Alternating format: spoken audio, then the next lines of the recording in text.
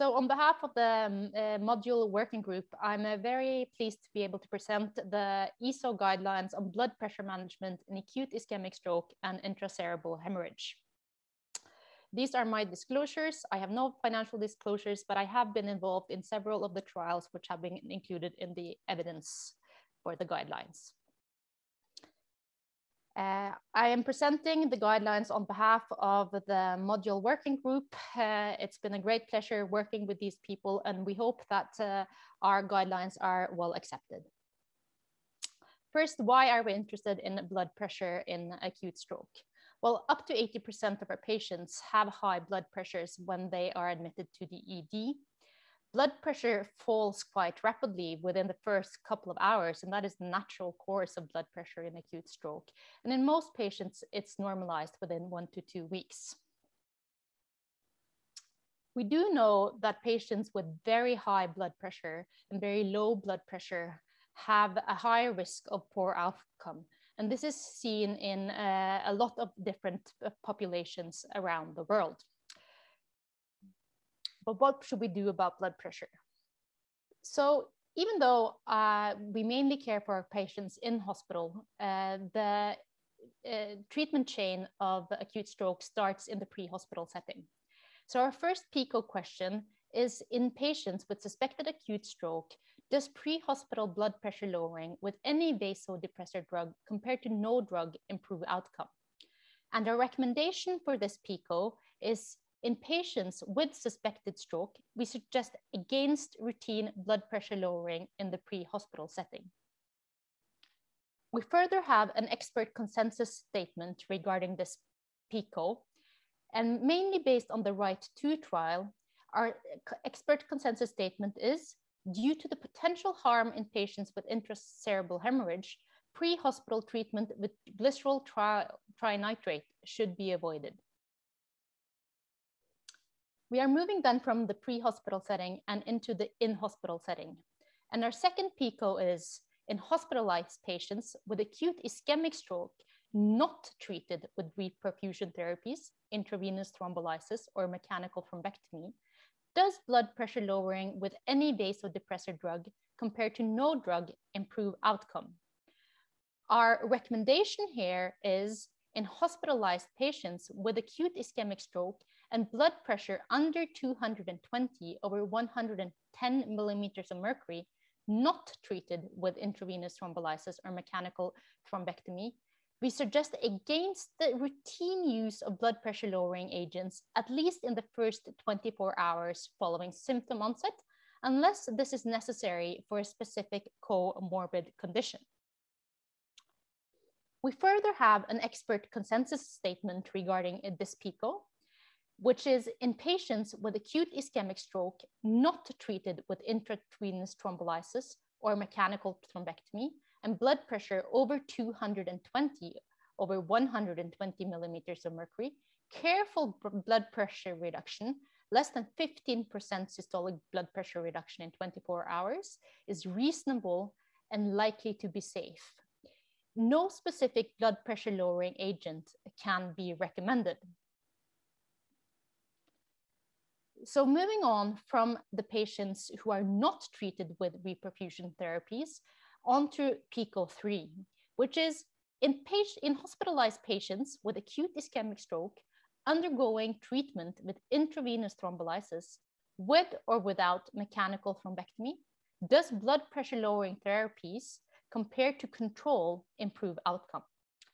Our first recommendation for patients undergoing treatment with intravenous thrombolysis with or without mechanical thrombectomy is that we should suggest maintaining blood pressure under 185 over 110 millimeters of mercury before the bolus and below 180 over 105 after the bolus and for 24 hours after the alteplase infusion.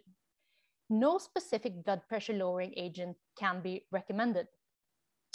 Further, our second recommendation is in patients with acute ischemic stroke undergoing treatment with intravenous thrombolysis with or without mechanical thrombectomy.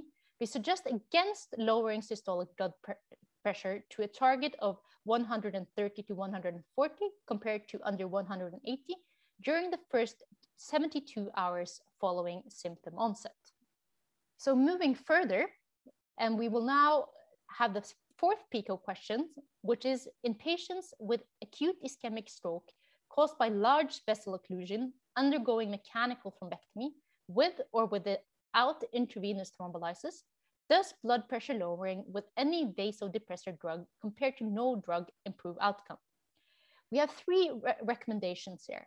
The first being, in patients with acute ischemic stroke due to large vessel occlusion undergoing mechanical thrombectomy, with or without intravenous thrombolysis, we suggest keeping blood pressure below 180/105 during and 24 hours after mechanical thrombectomy.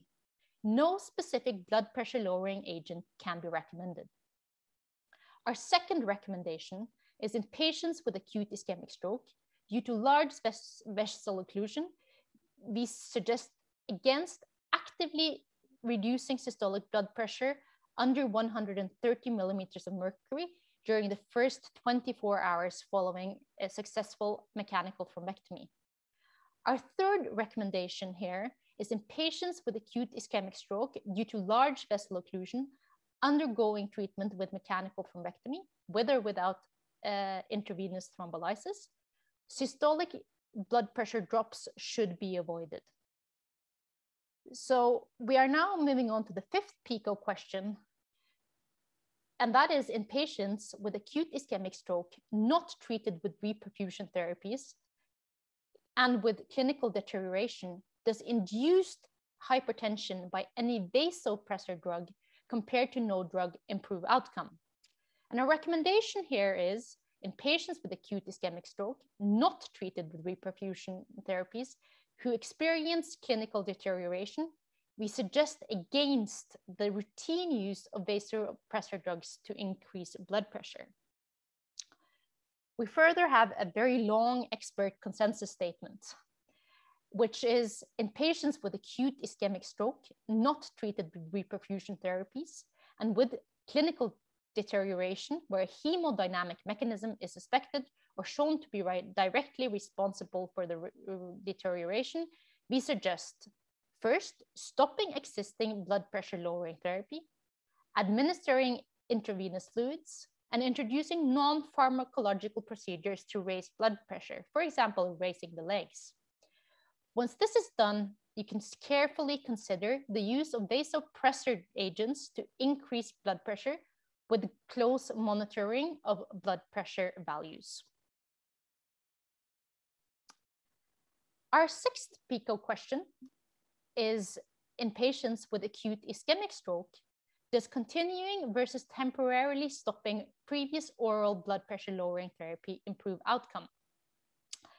Here, we did not find enough evidence to make a formal recommendation, but we have an expert consensus statement, which is in patients with acute ischemic stroke, we suggest stopping previous blood pressure lowering therapy in patients with dysphagia until swallowing is restored or a nasogastric tube is in place.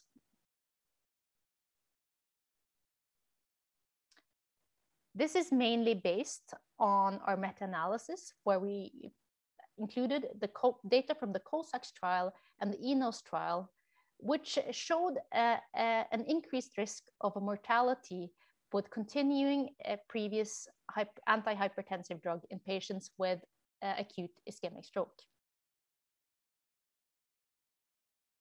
Further, we move on to PICO 7. We will now leave acute ischemic stroke behind and move on to intracerebral hemorrhage. And PICO 7 is in patients with acute intracerebral hemorrhage, does intensive blood pressure lowering with any vasodepressor drug compared to control improve outcome? We have two recommendations here. The first is in patients with acute intracerebral hemorrhage, there is a continued uncertainty over benefits and risks of intensive blood pressure lowering on functional outcome.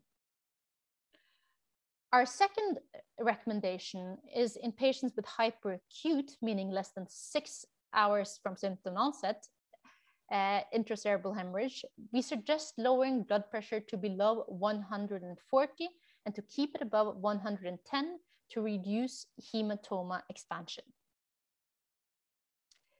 We also here have two expert consensus statements. The first being, in patients with acute intracerebral hemorrhage, we suggest initiating antihypertensive treatment as early as possible and ideally within 2 hours of symptom onset. The decrease of systolic blood pressure should not exceed 90 millimeters of mercury from baseline values. Our second expert consensus statement is in patients with acute intracerebral hemorrhage, we suggest lowering blood pressure according to the recommended levels beyond 6 hours after onset of treatment for at least 24 hours and up to 72 hours to reduce hematoma expansion. So I will take you through the supporting information on the basis we made our recommendation. So first, this is the meta-analysis of blood pressure lowering with any vasodepressor drug compared with control in intracerebral hemorrhage on good functional outcome. We included 10 trials totaling over 5,700 patients. And in this analysis, we found no effect of blood pressure lowering on functional outcome. Further, we also did an analysis looking at blood pressure lowering with any vasodepressor drug compared with control in intracerebral hemorrhage on hematoma expansion. And we did an analysis according to time from symptom onset to treatment. In the subgroup of patients that were included within 6 hours, we included 3 trials: the ATAC2 trial, INTERACT1, and INTERACT2 trial. And within the first 6 hours of symptom onset, we saw a significant effect on reducing hematoma expansion with blood pressure lowering. There was no significant effect when looking at trials that recruited patients up to 24 hours. So our final PICO question is, in patients with acute intracerebral hemorrhage, does continuing versus temporarily stopping previous oral antihypertensive therapy improve outcome? Our recommendation also here, it was difficult based on the evidence to make a proper recommendation, but we do have an expert consensus statement. And this is, in patients with acute intracerebral hemorrhage who need blood pressure lowering therapy to maintain blood pressure within the recommended range and do not have swallowing problems, we suggest continuation of previous oral antihypertensive agents. So finally, to make some conclusions.